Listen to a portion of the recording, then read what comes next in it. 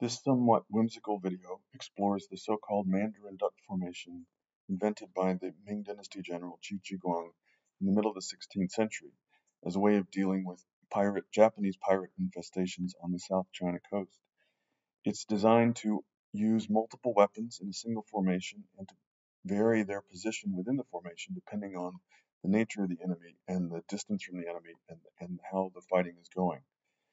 It relies on interchangeability in position with the multiple capabilities of the different weapons. We see here there is a squad leader of the squad of 10, who at its core is led by a sword and shield man at the beginning of the formation, who uses his ability with shield and sword as an offensive component of the system. Here you see a sword and shield man practicing against spear attack, and to the flanks of either sword and shield man is the so-called wolf brush halberd, which is a kind of handheld portable abattis that keeps an attacking enemy at a distance and presents an obstacle to their movements to outflank the formation. You can see here how it's much longer than an attacking Japanese pirate with his sword. The halberdman was then protected on either side by two long lancemen.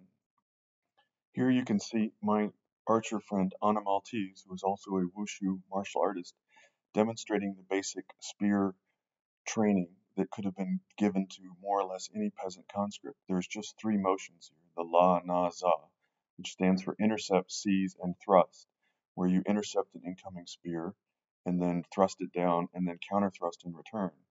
And you can see her now doing it in half speed. And again, each of these is a simple motion. It's not teaching a complex martial art to a peasant. This is a basic set of spear motions that are designed to protect the formation and the offensive components at the front. The final component would be the firepower. At the back of the line, we would have had some form of firepower. In the Ming Dynasty, that would increasingly be men with guns. So this is the march formation in which the Mandarin duck moves forward, and here you see it shifting into a standard combat formation, and now into what's called the three-element formation. And these formations would be alternated depending on the nature of the enemy. And we also believe there would be a firepower formation that would use the crossbowmen or the gunmen moving in and out of the formation depending on the presence of an enemy threat at a distance.